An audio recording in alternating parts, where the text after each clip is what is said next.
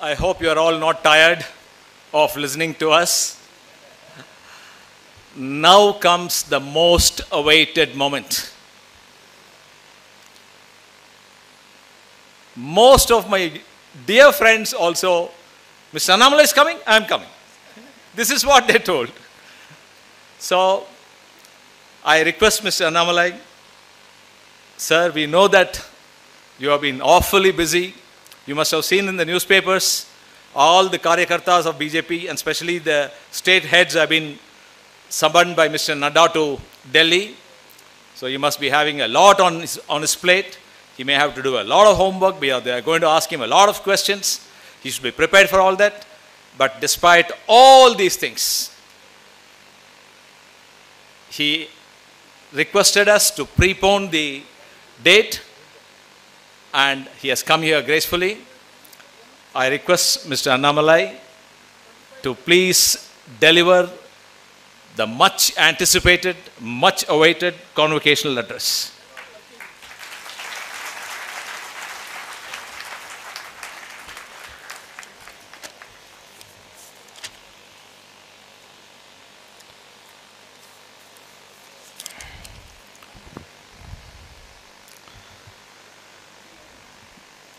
Respected Dr. M.I.M. Nehruji, Chairman and Dean of GEMS B School, I am very privileged to share a dais with Professor Chambi Puranik, Chief Academic Advisor,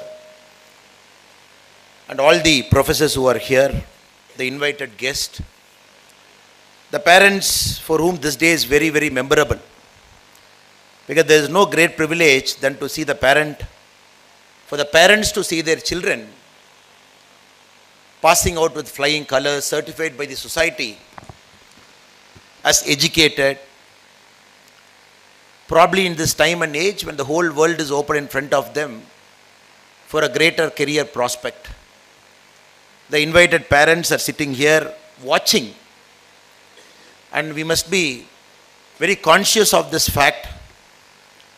Many of your parents wanted to achieve something in life, but circumstances might not be kind to them. They must have invested all their time and effort on the children who are sitting here. They must have sacrificed their life so much so that their sons and daughters get something which they couldn't get. Today is such the kind of day. That is why I mentioned it's a great privilege to stand among such unique parents who have come all the way on a rainy day in Bangalore. And more importantly, the heroes and heroines of the day, without whom the convocation will be meaningless. Dear students who got their degrees today, who are walking out into a very different world starting from tomorrow morning, where they will have a bit of burden on their shoulders. At the same time, a lot of opportunities and dreams, which they are going to pursue with all their heart. So I take this opportunity to congratulate all of you. It is only auspicious on this wonderful day, Varuna Bhagavan has decided to bless you.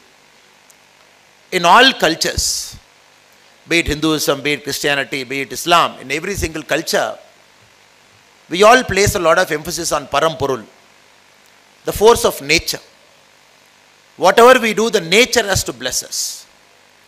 Among all the nature's blessing, Agni and water blessings are very powerful. Because water is so pure, it comes directly, it falls on your head. That is one kind of a blessing. Agni is also so pure.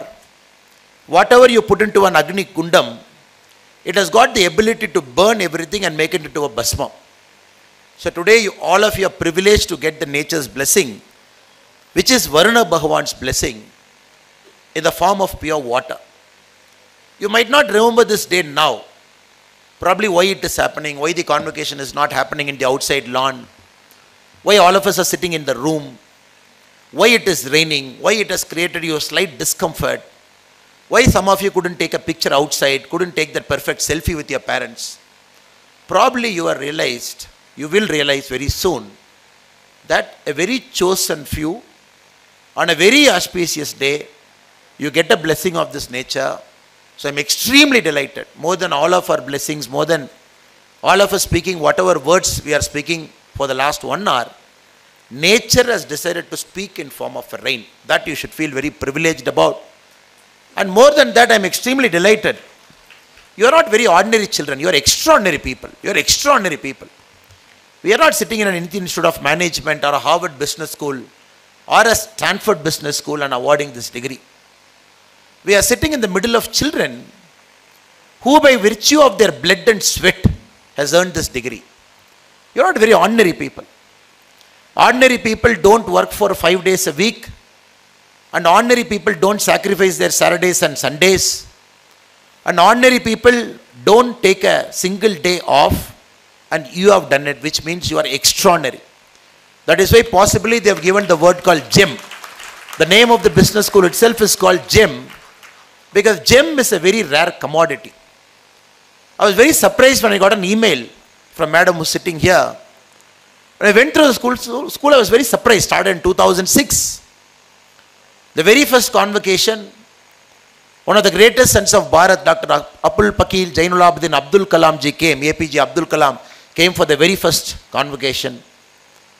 Very eminent and reputed people like Subramania Swamiji, very eminent and reputed people like T.N. Seshan Avargal, Madam Nirmala Sitaraman, very, very eminent people have come here. When I went through the curriculum a little bit out of curiosity, I found this program is very unique. Monday to Friday. Saturday you will come, study for 7 hours, the MBA students. Sunday again you will study for 7 hours. Monday morning you will be back to your workplace. The day you join this program, all of you get placement. You stick on to that companies for 2 years during your course period. Then again you work for 2 more years after getting your degree. So this is such a unique program. That is why all of you should feel very proud about yourself. No student sitting in any college across the world would have gone through the grind that you have gone through. You should feel extremely happy. Today is a day that is a culmination of all of your hard work. And many days you must have felt very tired. Many days your body must not be cooperating. Many days I am very sure you must be feeling like giving up. And many days I am very sure you will be questioning the choice of the program that you have taken is actually worth it. And today is the answer to all those questions. Answer to all those tiredness. Answer to all those doubts. An answer to all those misconceptions. And today, all of us are extremely delighted. Such great leaders, very well qualified leaders, they are getting into serving our country in different capacities. Starting from tomorrow, you are going to have the brand of a double degree, certified human being, starting from tomorrow morning. And your job starting from tomorrow morning will be to put all this knowledge you have earned for the use of humanity, for the use of our country, and for the use of the world. I also take this opportunity to apologize to you that I am the cause of the inconvenience where the program is supposed to happen tomorrow. It got shifted today. Normally, programs of this nature, when somebody asks me, I make it a point to just say, I'm very sorry. I wish you the very best. Because I know the kind of job I am in, where many things are not in my hand. Many a times I have to dance to the tune of others. And many a times we meet with emergency like most people in your life do. That is why I am very specific with respect to committing to a date. And once you commit to a date, you are not able to make it. You put a lot of people under inconvenience. Parents have to travel from different parts of Karnataka, maybe from Tamil Nadu, maybe from Bengal. They must have booked their tickets in advance. Students must have made up their plans. But in this case, the joy of seeing you, the joy of being part of something that is truly a privilege and honor for a person like me, where you are going to award degrees to students who have earned it by virtue of their blood and sweat. That motivated me to commit to this program. But unfortunately, I couldn't honor the date that was initially agreed to. But still, all of you are kind enough to adjust to the new date. And I especially say my namaskarams to all the parents ಎಲ್ಲರಿಗೂ ನಾನು first ಸಾರಿ ಹೇಳ್ಬಿಡ್ತೀನಿ sir, ಬೇರೆ ಬೇರೆ ಕಡೆಯಿಂದ ತಾವೆಲ್ಲ ಬಂದಿದ್ದೀರಾ, ನಾಳೆ program ಆಗಬೇಕಾಯಿತು, ಇವತ್ತು ಪ್ರೀಪೋಣ ತಕ್ಷಣ ಕೂಡ ತಾವೆಲ್ಲರಲ್ಲಿ ಬಂದಿದ್ದೀರಾ, ಅದಕ್ಕೋಸ್ಕರ ನಿಮ್ಮೆಲ್ಲರಲ್ಲಿ ಕೂಡ ನಾನು ಕ್ಷಮೆ ಕೋರ್ತೇನೆ. Such a wonderful gathering. Look, sitting from here, watching all of you, such a wonderful gathering. You could see the energy that is throbbing, that is thriving. And sir was explaining almost about each single person, how we have come in. Probably many of you have graduated from engineering, from different streams in life. Sometimes the life was not very kind to you. You wanted something and probably you didn't get that thing. You wanted to get into a company, probably you didn't get it. And some of you here, you got what you want, but many of you, you wanted something else in life, but life did not give it to you at that point of time. So this is where I want to begin my speech. Life will always bow its head before stubbornness. Life will eventually come around to the people who are stubborn. Life will eventually make sure you get what you want to the people who persevere. So all the people who are here, especially the students, you are stubborn. You are persevered yourself to come here. You are extremely hardworking. 5 days in the company, 2 days in the campus, not taking a single day off, no Deepavali, no Ramzan, no Iftar, no Dandiya, nothing. Whatever government holidays doesn't apply to you. No religious holidays apply to you. Friends and families' wedding function doesn't apply to you. You had a single-minded dedication and devotion to complete this course to make you better. This is going to be the greatest advantage you are carrying into this world. And I see James B. School's gift to you. It's the biggest gift you are taking along with your graduation today. You are stubborn, you are hardworking, you can persevere through anything. This cannot be taught in a B school. This cannot be taught in an IIT. This cannot be taught in an IIM. This cannot be taught in the Harvard and Stanfords of the world. This is this inner metal which can only be chiseled by the professors who are sitting here. Only when you are willing to submit and surrender yourself to this program.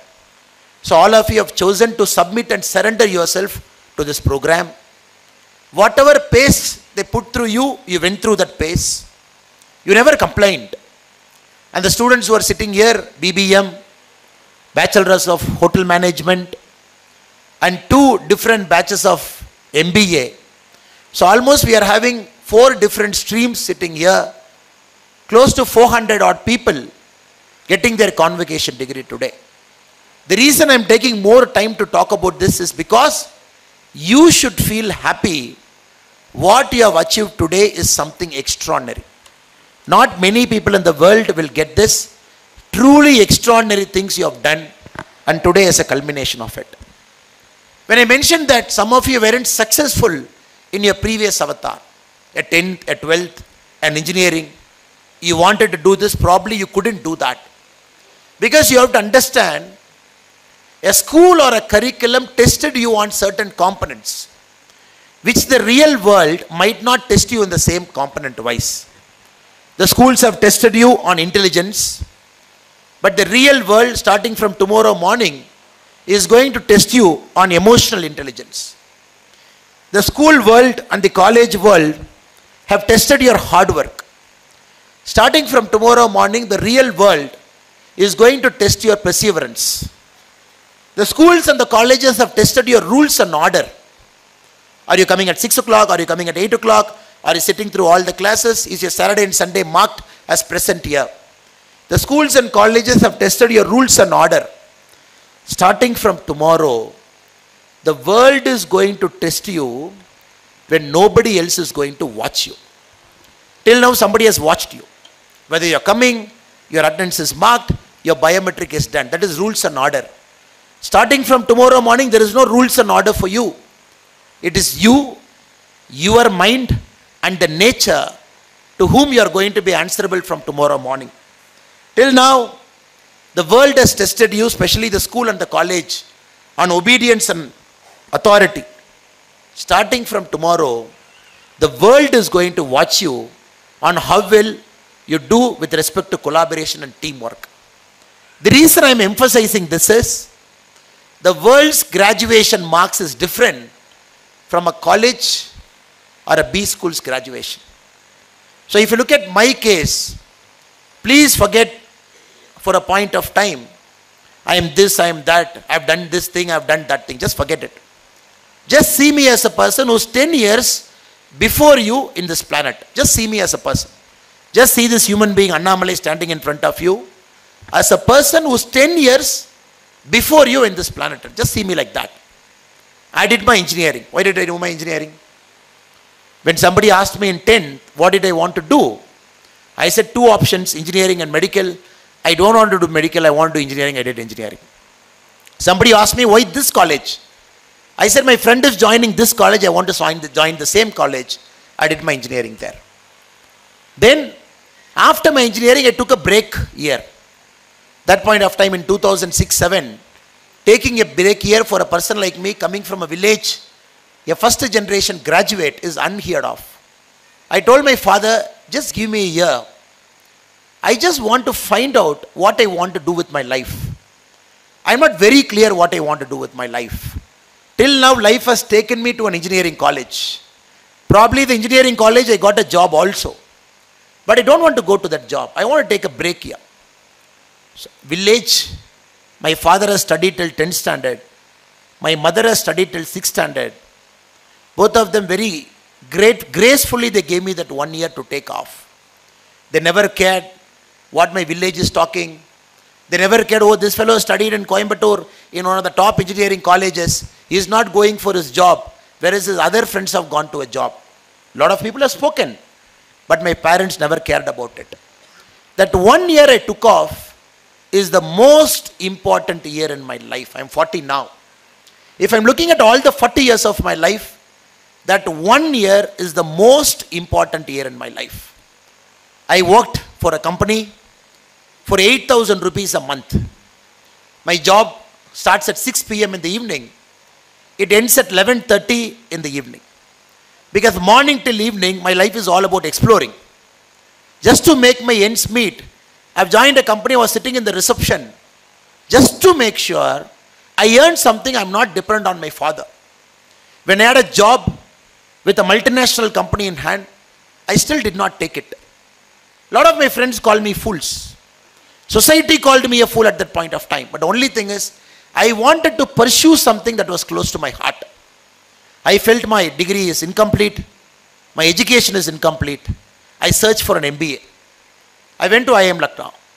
The day one I still remember, everybody around me are probably the toppers in their life. 10th topper, 12th topper, engineering topper, this topper, that topper.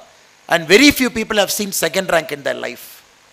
I am one of those guys in the batch who is that 70%, 75% category guy. So 2 years somehow passed through IIM. The only goal I had in my life was to learn, to seek, to assimilate, to understand where the world is going. Again after MBA, when you are graduating like this, I was one among the few guys sitting in the graduating batch 2010 without a job in hand. Because my civil service interviews was 6 days after my convocation. To the day of my convocation to the civil service interview was 6 days. I gave my prelims and mains both in my MBA time. I used to attend a class, prepare my civil service simultaneously. When I wrote my prelims and mains, when I wrote my mains, it happened in such a way, my MBA exams were also happening. I convinced my registrar, I convinced my dean, I will write my mains exam in the afternoon and morning, and I will write my MBA exam after 8 o'clock in the evening as a special permission. So I can relate to all the hard work you have gone through.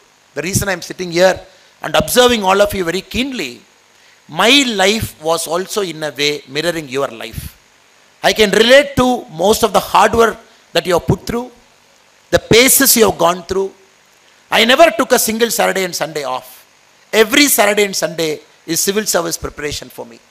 Saturday and Sundays I will take a train, go to New Delhi, get into coaching institutes, get the books, sit in some classes, catch a late night train on Sunday night, come back to Lucknow in the morning, attend my class at 8:30 in the morning.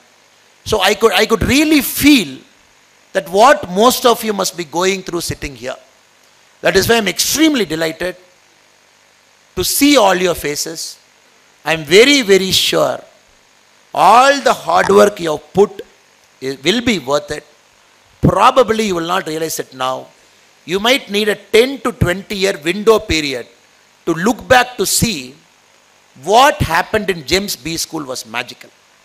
So ladies and gentlemen, my dear brothers and sisters, all the graduating students here, just be ready because your skills are ready. Like a diamond that needs to be sharpened. A diamond has to go through that process. A carbon, you're looking at hundreds of degrees centigrade in earth for millions of years. You give that much pressure to a carbon, it becomes a diamond. Even after it becomes a diamond, we are not happy with the diamond. Still you do polishing. Still you do polishing, multiple polishing. Then probably a customer buys it. They give that kind of value to it and they wear it. But for any person to wear the diamond proudly, nobody knows the diamond has gone through 1,000 years of evolution. Inside earth, deep down the earth, as a carbon, hundreds of degrees centigrade under pressure, again coming out, getting cut, then going through multiple polishing, and finally being that small dot in somebody's ornament. So you have gone through that. You are skill ready. Your mind is sharpened. All you have to do is trust the world. Trust the nature. Whatever happens to you from today, it is all part of a nature. Many things are predestined. And many things you are going to change it by your hard work. Many things you are going to change by your risk-taking ability. Many things you are going to change by your foresight. Every time something doesn't go to your plan, just take a deep breath and tell yourself, you have gone through this, which means something best is going to happen to you. Just keep pushing yourself through things that might not happen to you to your liking over the next 10 and 20 years. This is very, very important. Because now the problem with many of our youngsters is, mind-wise they are not ready. Education-wise they are ready. Some of the best colleges, they have gone through some of the greatest institutions. Some of the best professors have taught them. But mind is not sharp. That is why I am seeing suicides happening right inside IITs. I am seeing the student suicide happening in some of the best educational institutions in our country. Because there is learning, there is knowledge, there is textbook, everything is available, but somehow mind is giving up very fast to them. So not only has the James B School trained you with respect to knowledge, trained you with respect to subject, they also have made sure mind-wise you are sharpened, mind-wise you can take up any pressure, mind-wise you can withstand anything in your life, because that eventually will be more important than a mere textbook degree or a convocation certificate in a piece of paper that is in all of your hand. So here, secondly, feel happy. Your mind is extremely sharpened. So whatever you want to do out in life, 100% you will do it without fail. Also friends, you are also living in a time, the world is going through a seismic change. Very few generations in our life can say, I saw fire. None of us can say I saw fire because fire was seen multiple centuries before by our ancestors. Some generations have seen a wheel, which we didn't see. Once the wheels came in, the circular wheels came in, again it was a civilizational change. Some generations have seen tools, a hunting tool, a pottery making tool. Again it has changed the course of civilization. Some generations have seen the invention of automobile, a car, an internal combustion engine, or possibly an airplane. So you can roughly mark out the whole humanity, civilization into maybe 8, 9, 10 epoch-making civilizational shifts. In the last, maybe if you take 5,000 years, you could see about 10 shifts that has changed the course of humanity. Your generation is going to see possibly the 11th shift in the last 5,000 years, which 100 years before it happened in the invention of automobile, in the invention of airplanes, in the invention of internal combustion engine. Now this generation, your lifetime, possibly in the next 10 years, you will see an epoch-making civilizational shift. That is the era of artificial intelligence. I am not very sure whether MBA programs will exist 10 years from now. I am not very sure whether the current model of textbooks would be useful 10 years from now. I am also not very sure the current method of classroom teaching would be the same way 10 years from now. Because you take your cell phone, it has come right into your cell phone. You do not search anything. You get into your WhatsApp. On top of your WhatsApp, you see Ask Meta Artificial Intelligence. You can type whatever you want, it gives you answers. It has come right into your WhatsApp. Every single answer is right inside your phone. So this is the beginning of artificial intelligence. A machine learning is able to pick up knowledge that is far available, is able to condense it in a matter of seconds. It is able to feed it to your screen, for which we had spent our life studying, for which we have dedicated our life perfecting. Now most answers seem to be in the era of artificial intelligence. It has come right into your WhatsApp now. The next shift from here, possibly in the next 10 years, from artificial intelligence, we will be moving towards the artificial general intelligence, which is AGI. For some of the students who might not be aware what AGI is, artificial general intelligence, AGI, is the inflection point when the artificial intelligence will have better cognitive skills than a human being. So right now this AI doesn't have better cognitive skills than a human being. From AI to AGI, you might see a decade or 2 decades.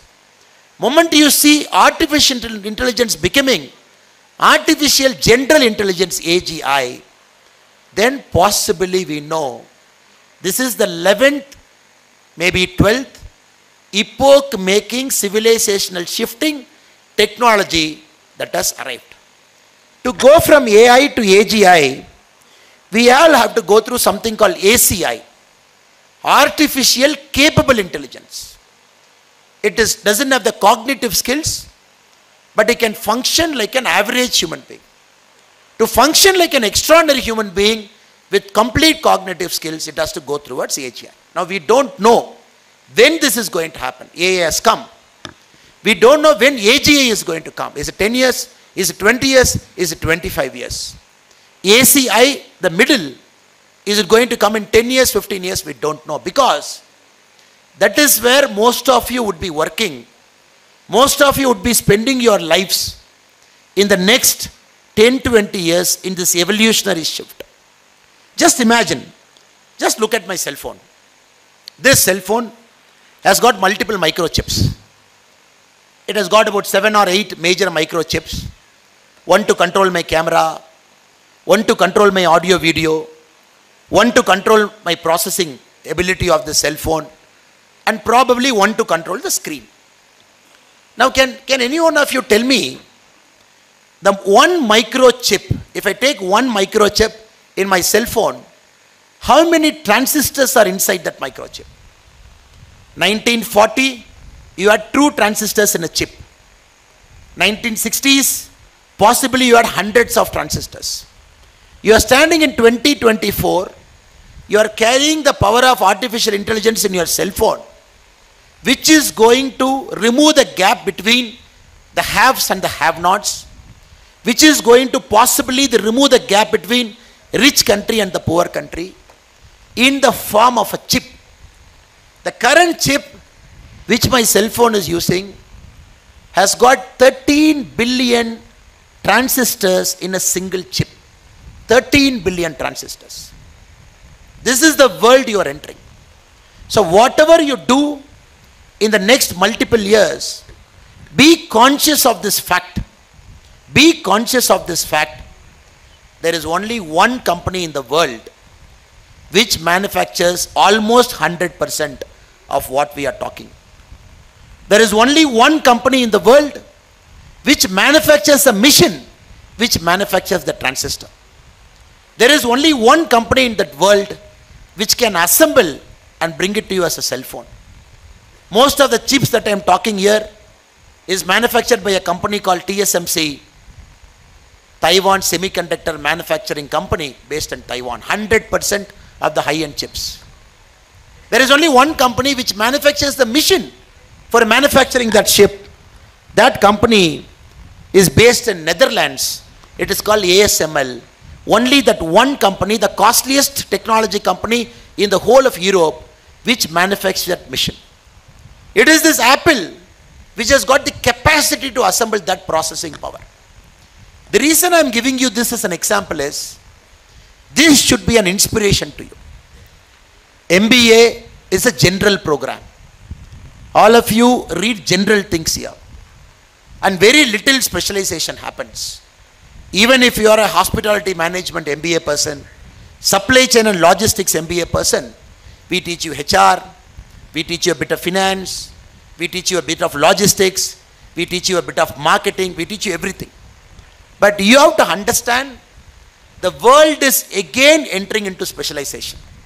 Whether you like it or not, the world is again getting back into specialization. People who can do that one job well, will excel, not doing the 10 jobs average. Possibly your generation, starting from this decade to the next 3-4 decades, will see the pinnacle of specialization. One chip company manufacturing chips, one company manufacturing machines, one company assembling, it is coming to the end user. You look at the top companies in the world. If you look at the number one company in terms of market capitalization, Apple, complete specialization. If you look at number 2 company in the world, Microsoft, complete specialization. If you look at the number 3 company in the world, NVIDIA, which manufactures all the GPU for your gaming, again specialization. If you look at Meta, again specialization. If you look at all the top companies in the world, they are getting into specialization. This is where I see a great future for all of you. Probably you will think through, you will look into the life very carefully, and you will pick up that one thing in your life for which you want to dedicate your life to it completely. Because we all have to understand, great things happens by sacrifice. Great things just like that don't happen. So we want all of you not to be a normal person, working in a normal company, doing normal things, and living a normal life. You are extraordinary people, never forget it. You are not normal people, you are extraordinary people. Monday to Friday working, Saturday, Sunday studying. 2 years you have done it without fail, which means you are extraordinary. Extraordinary people need to do extraordinary things. Extraordinary people, the world will not accept if you do normal things in your life. So we hope and pray, in a country like India right now, possibly one of the best country to live in the world. If somebody has asked 1960 which is the best country, we will say without fail it is America. Because we are coming right after World War II. America is becoming a manufacturing powerhouse. It is going to be a rich country in the next 20-30 years. It is going to be a superpower. Everybody will say America. If somebody has asked us 100 years back, which is the best country to live, we would have said UK. Because 70% of the world was under the control of United Kingdom. Possibly they had the tools, they had the control mechanism of the whole world, UK. If it asked me in 1970-80, which is the best country in the world, we would have said Germany, or maybe parts of Europe. In 2024, if anybody is asking you which is the best country in the world to live in for the next 50 years, without a doubt, it is going to be our country. Without a doubt. I'm not just saying this to motivate you. I will talk with facts. I will talk with facts. I'm not just saying because you will clap when I say India is the best country to live for the next 50 years. A population of 142 crore. No other country is comparable to our country. We are number one in terms of population. But we are not so interested about the population. We are interested about the quality of the population. How is our population? 40% of this 142 crore, they are below the age of 25 years. Just imagine. 25 years and below, 40% of 142 crore, which is approximately 60 crore. Which means all of your youth, the whole world is open in front of you. The whole world is your market. India is going to be the human resource capital of the world for the next 100 years. You want to have a CEO for Alphabet? Please call Sundar Pichai. You want to have this CEO? Please call an Indian origin guy. You want to have Satya Nadella? Please call him an Indian origin person. You want to run some great American Fortune 500 company? Please call an Indian origin CEO. Whether we like it or not, some of the top corporations of the world, maybe 20 years from now, I look forward to a time 50% of Fortune 500 companies will be run by an Indian or an Indian origin person or a person who has spent considerable time in our country. 50% of Fortune 500 companies, 250 companies. Right now we have 19 companies run by Indian origin CEO.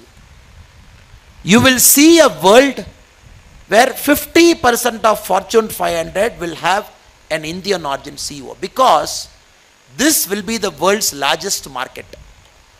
No other country is going to have the market that we are going to have. And this market is the most complex market of the world.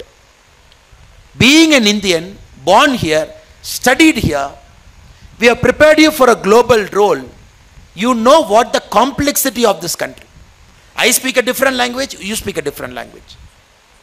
I dress differently, you dress differently. I have a dialect, you have a dialect.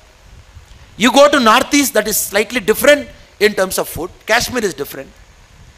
Inside Karnataka, Coorg is different, Mysore is different, Shimoga is different, Bijapur is different, Bangalore is different. Inside Bangalore, JP Nagar is different. So you are living in a country that is so complex, but all of us are united by the spirit of Bharatiya. This complexity has prepared you to face any complexity in your life. That is why the world wants Indian origin CEOs, because you handle complexity extremely well. For Americans sitting in New York, for him Japanese, Chinese, Germans, Koreans, East Asians, Africa, Old Europe, New Europe, North America, South America, it's all entire complexity. But you guys will handle just like a cap on your head, because you know what complexity is from the day you are born. This is my second reason to say your generation is going to live in the world's best country for the next 50 years. The third, this is the fastest growing country in the world. Fastest growing. We just grew 8.2%. Growing 8.2% is not a joke when countries are growing at 1%. Germany 1%, UK 0.5%, China 4%, America 2.1%. The G20 countries as a whole 3.2%. Japan less than 1%. In this era, Bharat is growing at, we just finished 8.2% growth. Because the labor, the skillful labor, the management, the people whom we have here, all of us are so hungry. We want to achieve something in life. The whole of India is hungry. This is my point number 3, to say why India will continue to grow for the next many, many years. We are at $4 trillion now. We just have to catch Japan. We have to catch Germany. You catch hold of these two countries, probably in the next 4 years, you will be a 7 trillion by 2028. You will be the third largest country in the world. You just have China and US above you. 2047, we are extremely sure we will cross 50 trillion. Right now we have 4 trillion. Just imagine, this country will grow 12.5 times over the next 24 years. No country in their life has grown at this pace. Roman Empire did not grow. Pax Britannica did not grow. Europe did not grow. America did not grow. India will grow 12 and a half times in the next 24 years, from 4 trillion to 50 trillion. Point number 4. When you hit $50 trillion, you are obviously world number 1. We will have so much wealth, we can take care of all the social problems. Poverty, we can take care. Technology with money makes the standard of living more comfortable. Age-old diseases, we can find a way to cure it. Old people, giving them a comfortable living, we can do that. Changing the mode of transportation, we can do that. Right now, one bullet train from Ahmedabad to Mumbai is costing 1,60,000 crore to build. Now we want to build Hyperloop. Just imagine building a Hyperloop. With money, India can do anything. Your generation is going to make it happen.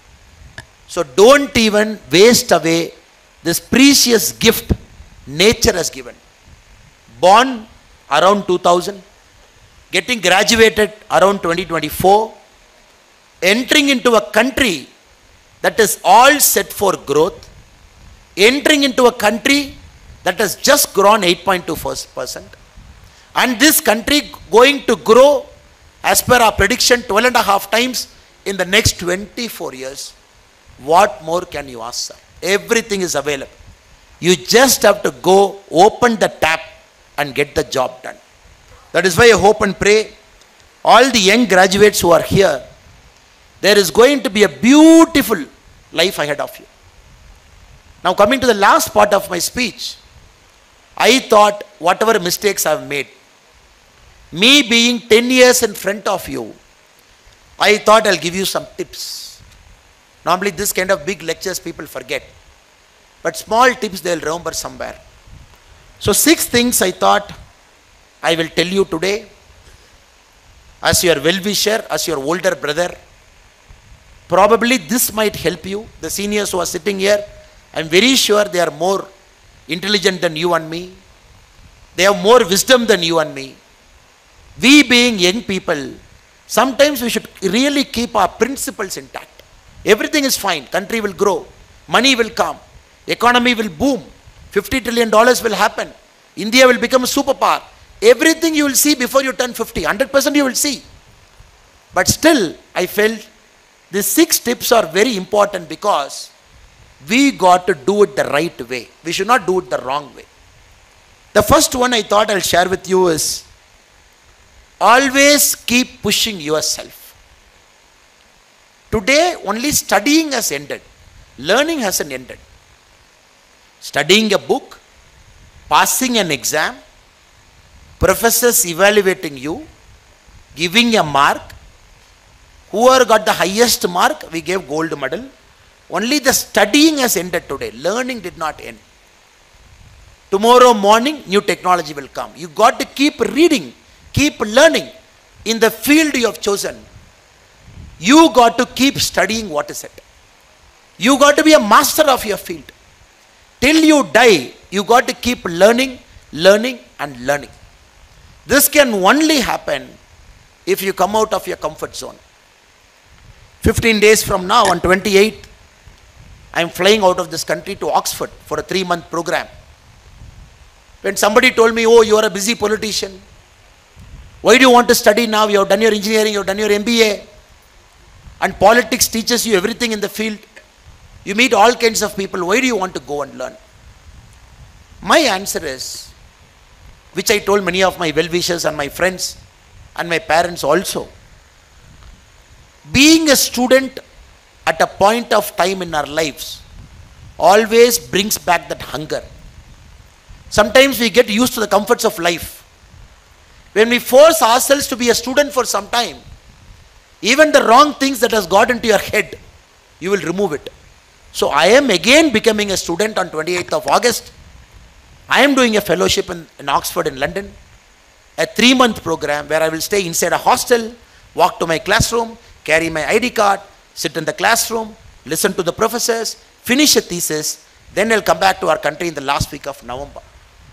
This I believe I have to do. No matter what, I have to challenge myself. Now my goal is to see different cultures, learn people, see them, understand how their democracy is different from our democracy. Intermingling of global population. What do they think about India? It's an opportunity for me to present about our country. So my advice to all my young friends is, reading has ended, learning has only begun. Keep pushing yourself out of your comfort zone. Keep learning, learning and learning. If needed, after some time, maybe after 10 years, you want to take a break and do a fellowship or do a course or do a 1-year course, please do it without even thinking, because the world will again keep you ready for the things that will come. Second one I thought I should tell you is, always remember, money can buy you many things, but money can't buy all the important things in life. Money can buy a car, money can buy a sort of social prestige, money can buy a bit of peace and happiness, money can buy you comfort. Maybe after 40 you will realize there are many more things in life that are more important than money. Meaningful relationship, family, your friends, your social life, sense of balance you have in your life. So as these young graduates here, as you start chasing money, always remember, along with money, you got to chase other things also. You will get good friends only when you invest on them, only when you give time to them. You will have a meaningful relationship only when you are available to your parents, only when you are available to your children and your spouses. So these are very, very important to you. In the next 10-20 years, you will become busy, you will be big guys in an organization, you will be doing multiple things in your life. But always remember, some relationship, if you don't nurture now, you will not get it back. At 25, 30, you got to take care of your parents. Your parents need you now, not when they become 85 and when you become 55. It is very important, whatever you do, make sure you allocate time for all of this, because money can buy many things, but money can't buy many important things. Possibly at 60 we will realize these are more important than money. So let us not make the same mistake many of our brothers and sisters from the previous generation made. Let us chase money, build a career, make products, sell it, invent companies, let us do everything possible. Take time out to breathe. Take time out to see the nature. Take time out to see a beautiful sunrise. Take time out to sit with your parents and drink a cup of coffee. Take time out to go to your friend when he or she needs you. Because giving, you will get it back eventually. I am very, very sure the young graduates here will consider this also in your busy lives from now on. Third thought I thought I should share with you is, always keep a hobby. When somebody asked Abhinav Bindra after the Beijing Olympics, now what? You won a gold in Beijing Olympics. The last shot Abhinav Bindra shot in Beijing is 10.8. Normally in a rifle shooting, you have 7, 8, 9, 10. But in Olympic shooting, there is no 10. There is 10.9. Perfect of perfect. The middle of bullseye is 10.9. 10.8, 10.7, 10.6. There is 10. So Olympic is such an accurate sport. The Olympians don't go for 10. They go for 10.9, which means the middle of middle. So they dedicate all their life to chase that excellence. When somebody asked Abhinav Bindra, now 20 years of your life and dream, you got an Olympic gold medal. What do you want to do now? He said, I'll find out. 25 years I wanted to be an Olympic champion. I've done it. Now I don't know what I want to be after winning this gold. My whole life was trained to get this goal. I got this goal. You are 35. What will you do after 35? The main problem with our current generation is they are burning out so fast. 35, 40, 45, EMI, nice apartment, EMI, good car. We are earning well enough to do 2 foreign holidays in a year. We are earning well enough to have a certain social standing. When you talk to your colleagues at 45, 50 years of age, you ask them, they say, there is some emptiness in their heart. Whatever they want to do, they have done it. Whatever they have to achieve, they have achieved it. They have done great things. Unicorn, at 37, the youngest billionaire from Bangalore, Nikhil Kamath, 37 years, $3.8 billion, all done, dusted, all done. What will you do at 50? What will you do at 55? The thing we have to learn from all our great people sitting here is, we have to age gracefully. It is not a great thing to say, I am great at 30. No. It is important to say, are you great at 60? Are you great at 70? Are you great at 80? Are you great at 90? Are you great at 100? The reason I am asking you this question, because your generation, you are going to live more than all the previous generation, because you are living in the era of terrific research happening in synthetic biology. Google has put thousands of crores into synthetic biology. Stanford has done pioneering research. How to extend your life. How to make sure the telomeres on top of your cell, how we can minimize the damage for the telomeres so that your longevity goes up. If there is a problem in your liver, we can fix only that liver. Or we can get into your DNA, fix it and come out. So next 20, 30 years, you will see all sorts of things happening where you will live for a longer life. But the question is, do we have to live an empty life? After 45, after 50, should our lives be empty? How we should live with our grandchildren? You and your wife, or the lady here with your husband.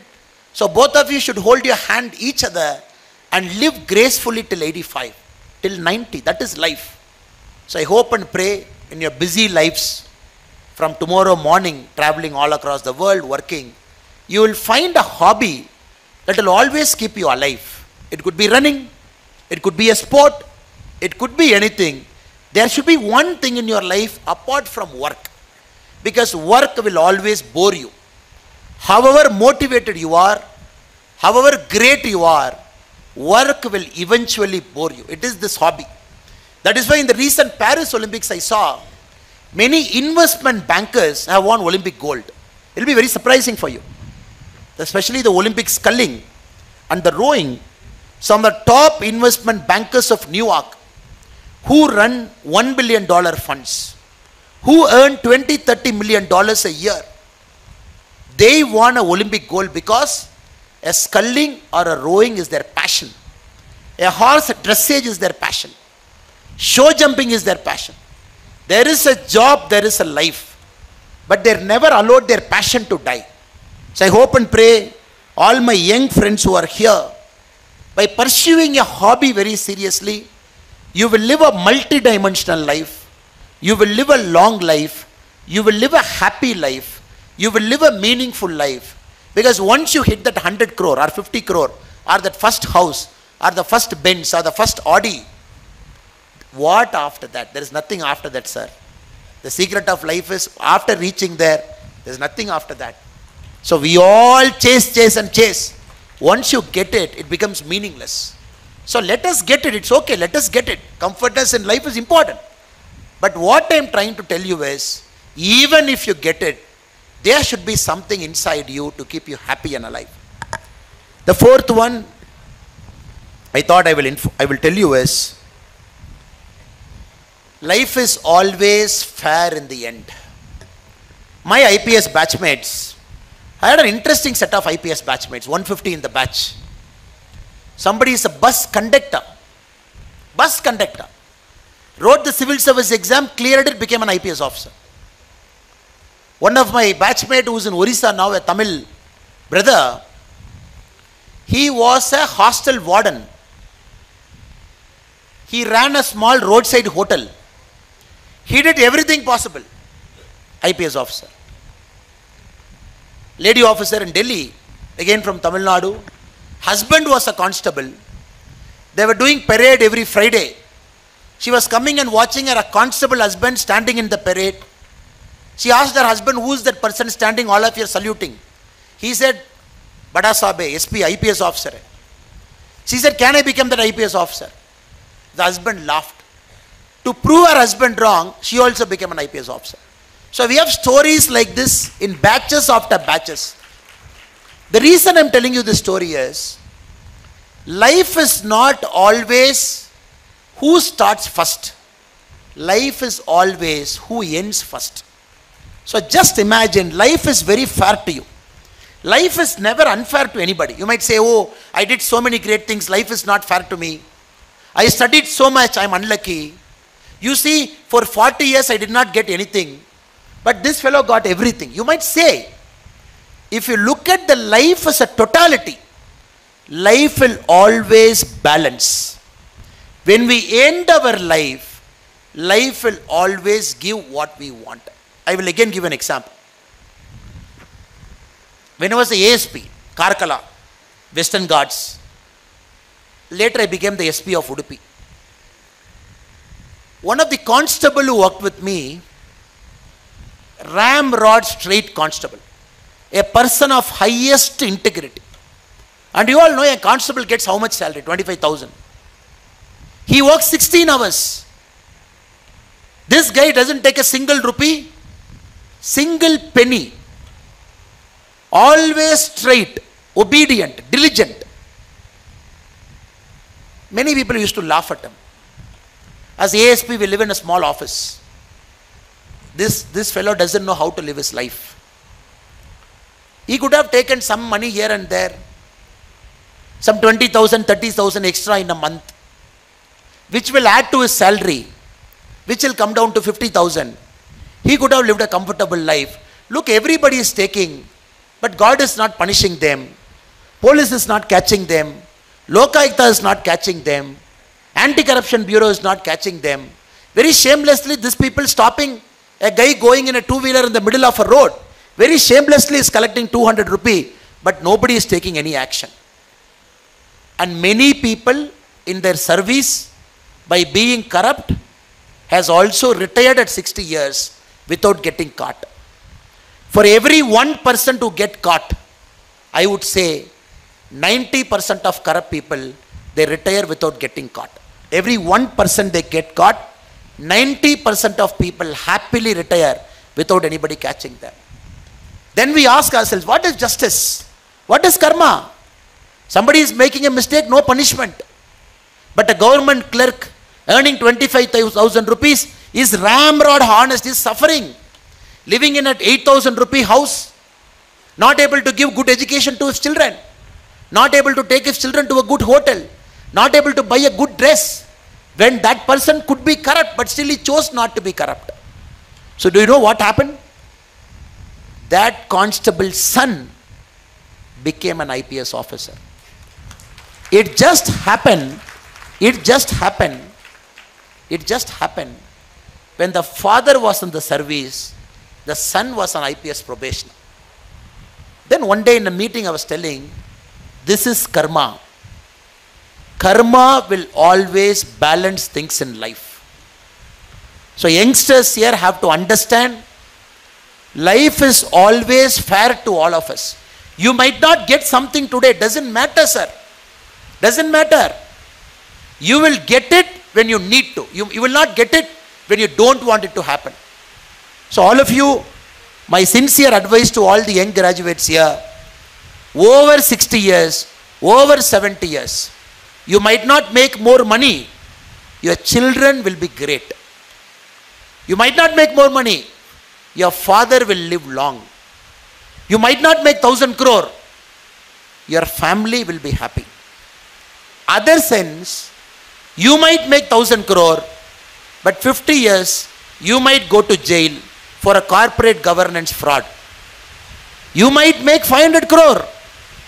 Something will happen to your children or to your parents. So always remember, Karma will eventually get back at each one of us. Nobody can escape this earth without paying the price for karma. So you got to be patient. That is more important. You got to be patient. Something doesn't happen means some good things are waiting for you. Something is delayed means some great things are going to happen in the near future. With the spirit of positivity, life is always fair to everybody. It balances always. Something it will give you, something it will take you. Something it will take, something it will give. Totality, life will be fantastic. So remember this. Don't feel bad, I didn't get it today. Don't feel bad, I didn't get that promotion. Don't feel bad, the first company you started is not doing well. Keep trying. Keep doing your hard work. Keep preserving yourself.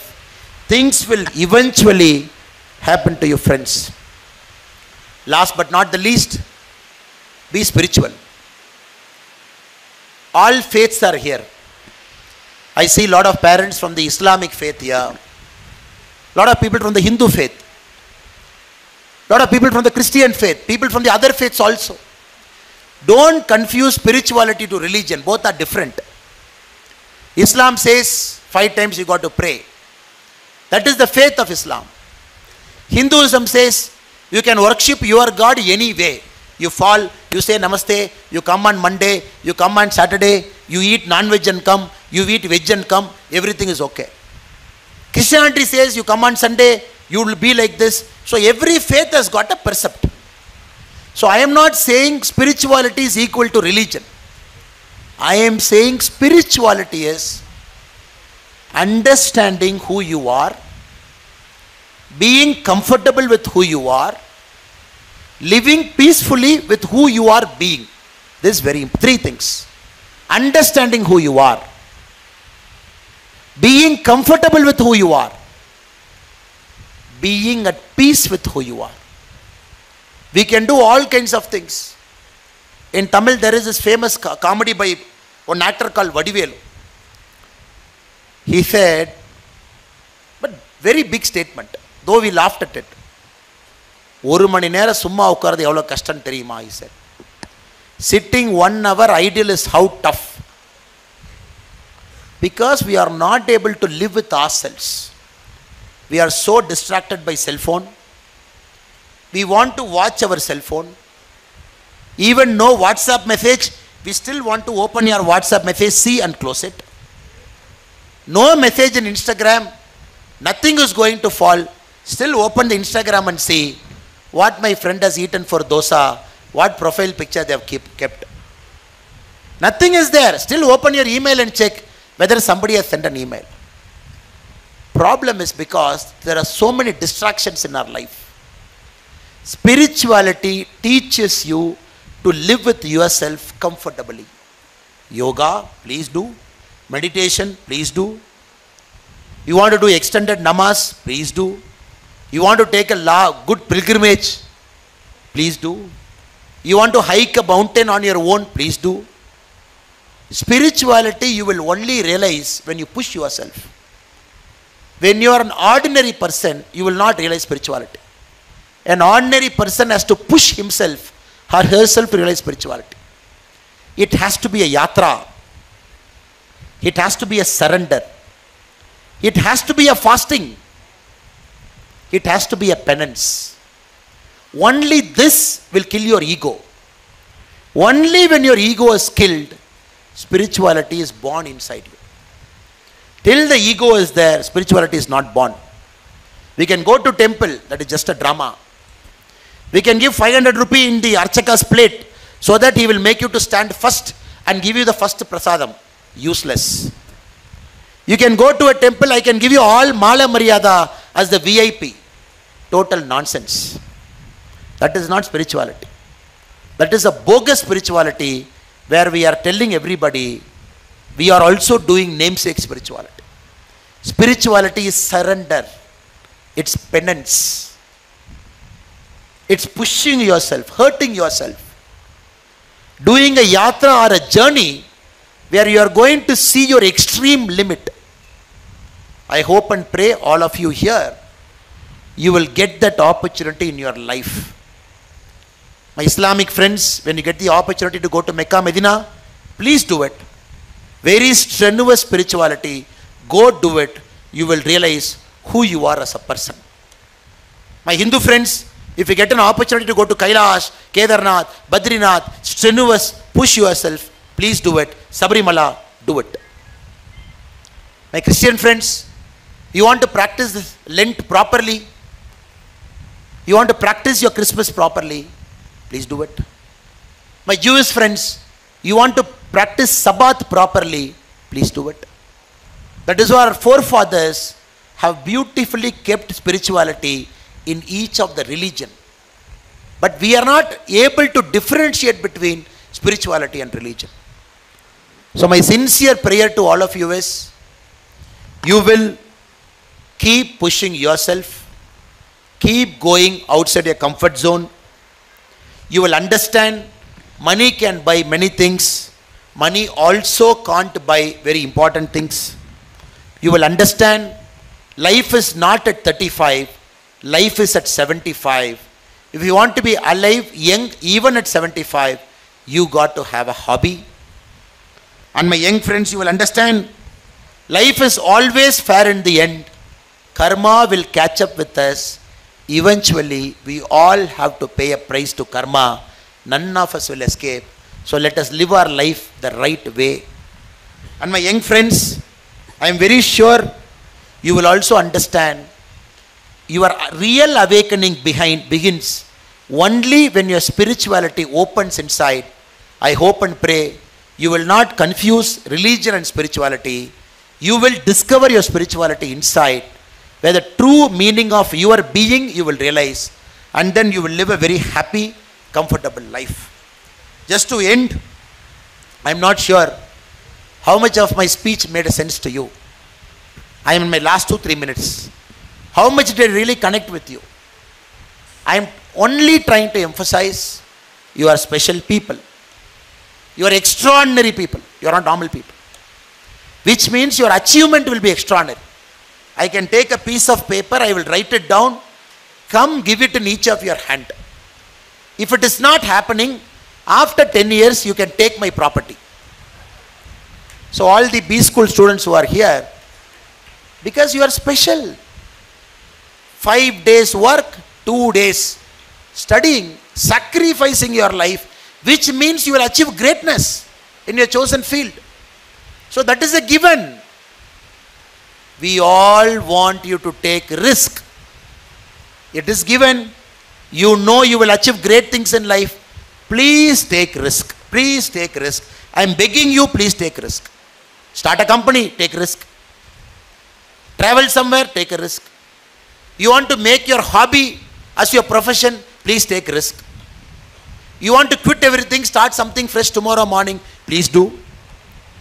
You are afraid of doing something till now, you want to pursue it next week, please do. Why I am saying this? Because there is no better time than pursuing your passion. You are living in this country, the world's youngest country, which in 25 years is going to be the world's #1 economy, which you will be a part of. And we all of us want you to be really extraordinary in what you choose. Last but not the least, life has tested you in some way. Don't feel bad. Starting from tomorrow, life is going to test you in other ways in which you will be toppers. You will get all you want in life. Don't worry about that. Last but not the least, I gave you 5 tips. Don't forget it. Coming out of your comfort zone. Remember the importance of money and also not the importance of money. Importance of hobby. Importance of karma and life. Being spiritual. I am very sure, small world sir, we'll keep meeting each other. Whenever I happen to see you, if I'm able to remember your face, I'll say hello. If you're able to see me and remember my face, you please say hello to me. So that let us check on with each other what each of us are doing.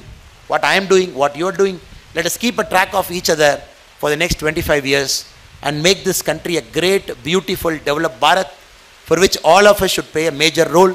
I take this opportunity to thank the 2 eminent gentlemen sitting in the stage, James B. School, the Chairman and Dean, MIM Nehruji, and the Chief Academic Advisor, Professor Chambi Puranik ji, and all the parents.